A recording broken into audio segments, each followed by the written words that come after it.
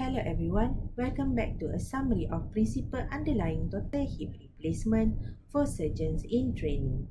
Understanding a primary total hip arthroplasty, quoted or adapted from Alan Hammer, an orthosurgeon, a part 3 video. We are going to start off with division of the neck. Once the hip joint is exposed, it is dislocated and the femoral neck is divided. It is then remove the femoral head with a corkscrew. If necessary, cut a disc out of the femoral neck to allow space to insert the corkscrew. Dividing the neck about 1 cm above the lesser trochanter at an angle of 45 degrees to the femoral shaft brings the cut out in the piriformis fossa. Nevertheless, other prostheses can take advantage of the neck to support the femoral stem, sometimes because it has a collar. In this case, accurate cutting of the neck is vital.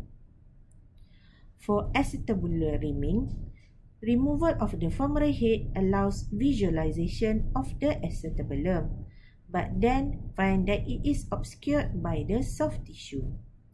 A variety of specialized retractors are usually available on the set dedicated to the prosthesis.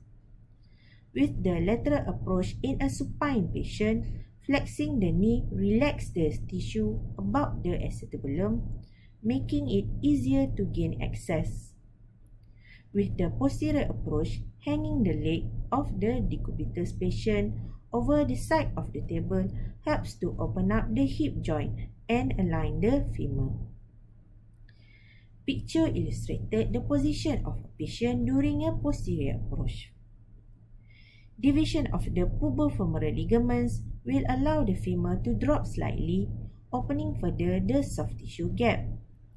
The acetabulum is cleared of its labrum and of any soft tissue which it contains prior to reaming. The acetabulum is reamed to remove any residual articular cartilage and get down to the subcortical bone which will support wherever prosthetic cup it has to be inserted.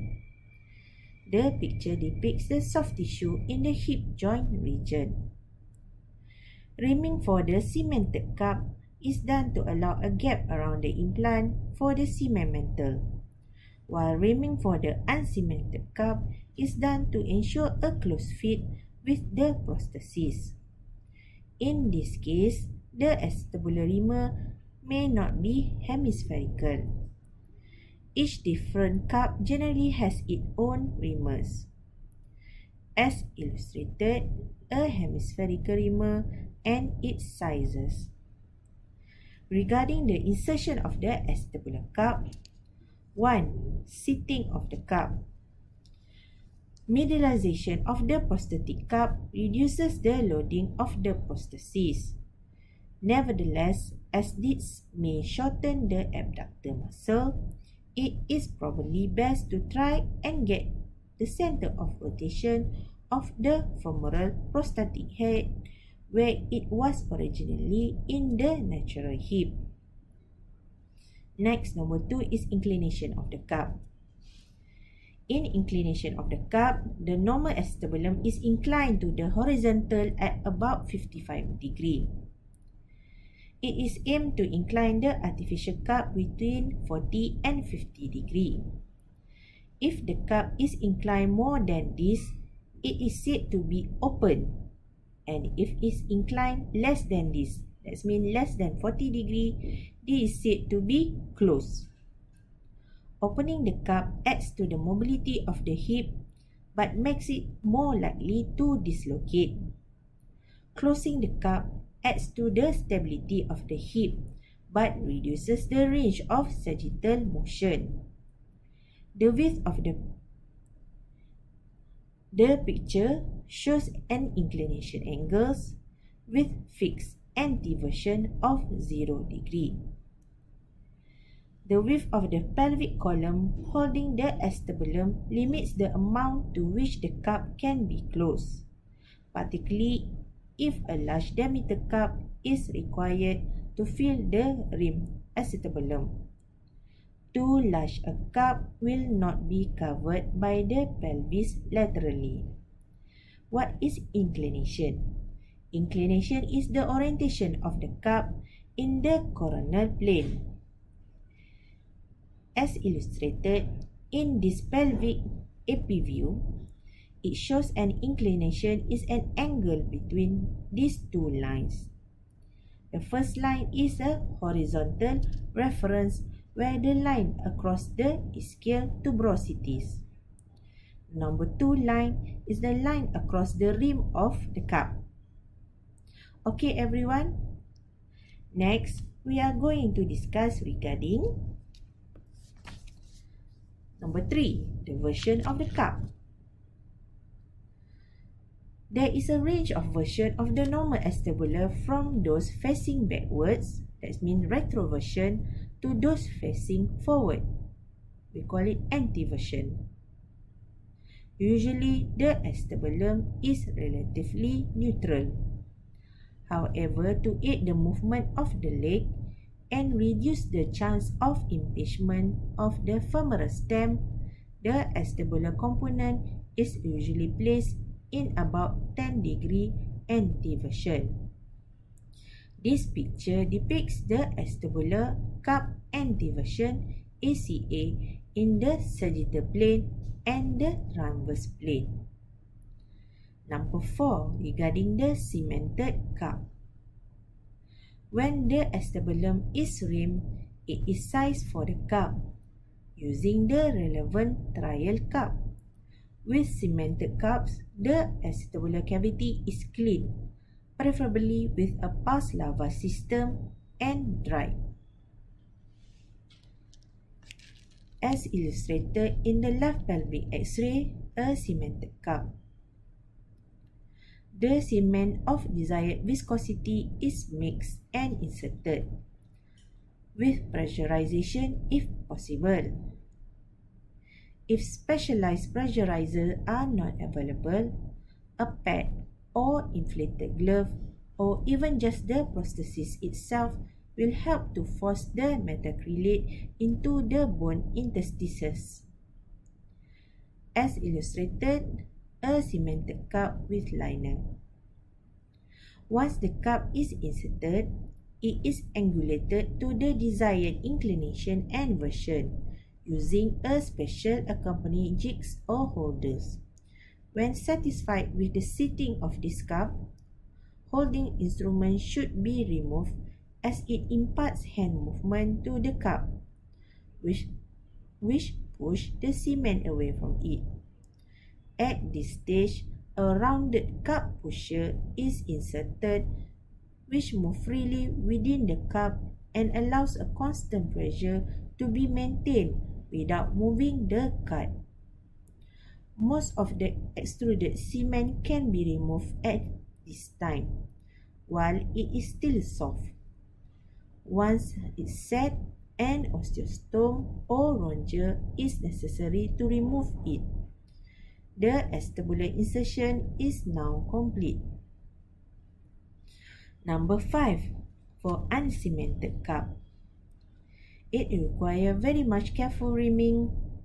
The angle of reaming is particularly important if the correct inclination and version is to be obtained, as the bone guides the prosthesis in the direction of the reaming.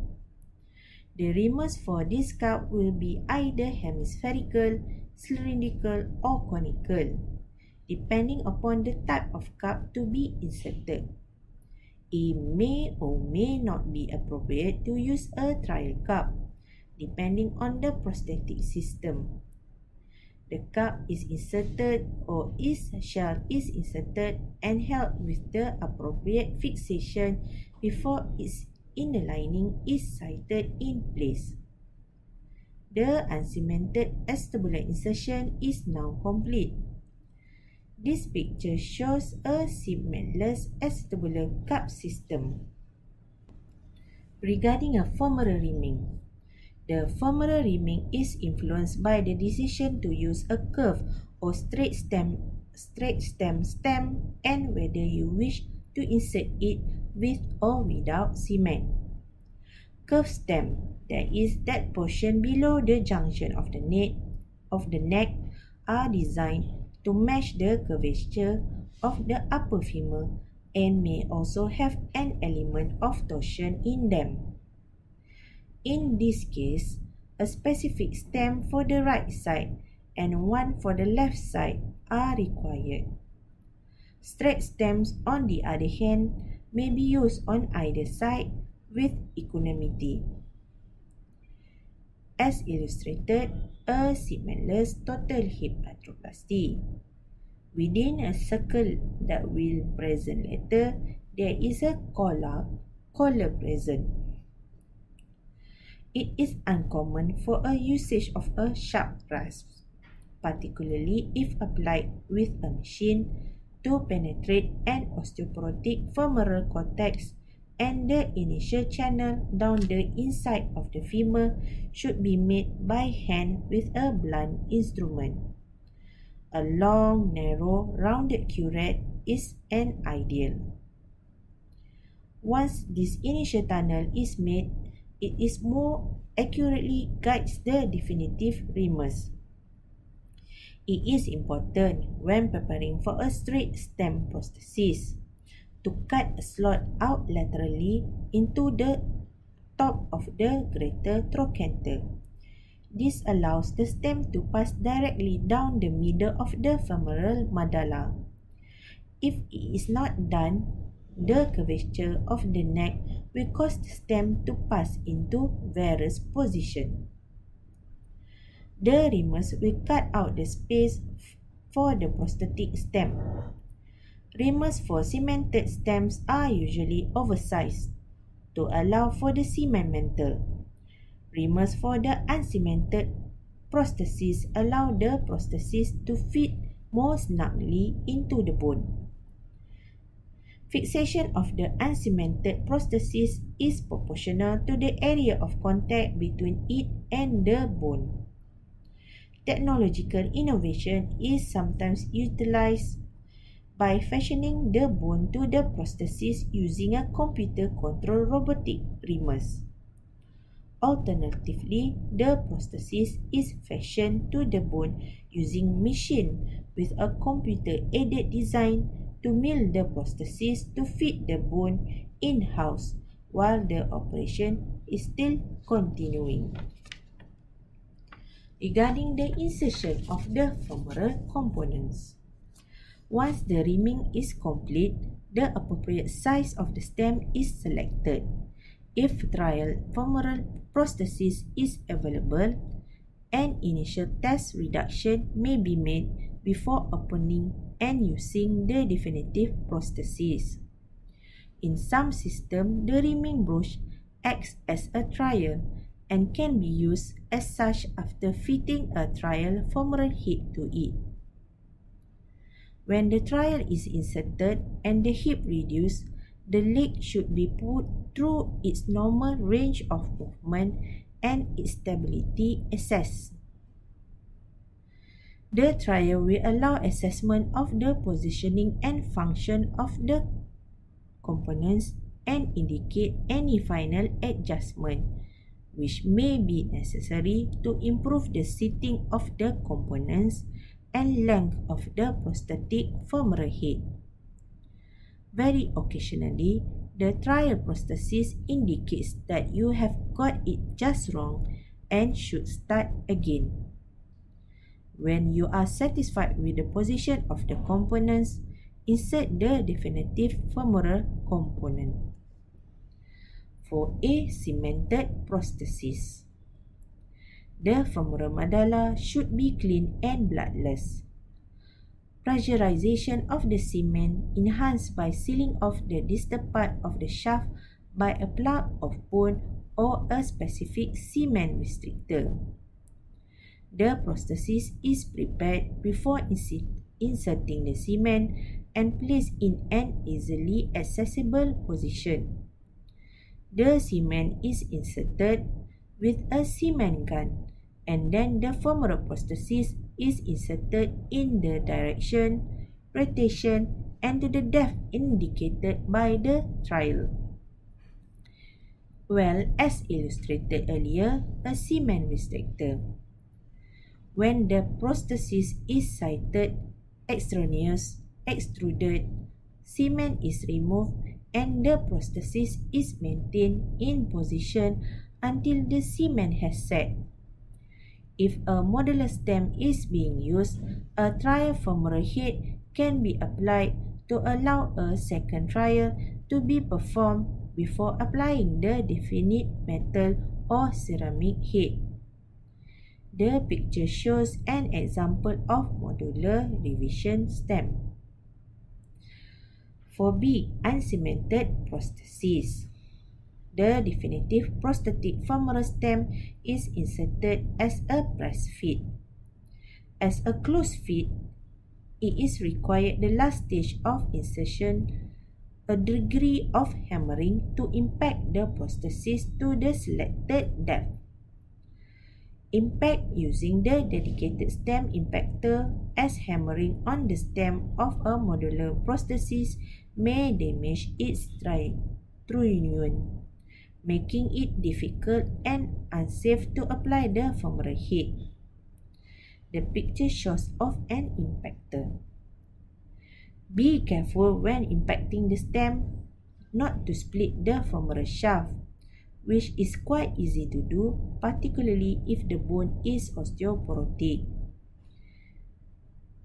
If worried by the possibility of a fracture, support the upper femur with a bone clamp or a temporary cerclage wire. After the area has been irrigated, to remove any debris which may lead to early wear, the hip is reduced for the final time and the wound is closed. As illustrated, a bone holding forceps to support the bone. As for the wound closure, hematoma can act as a foreign body and can easily become infected. Its quantity should be reduced by using a suction drains introduced into the wound before the closure.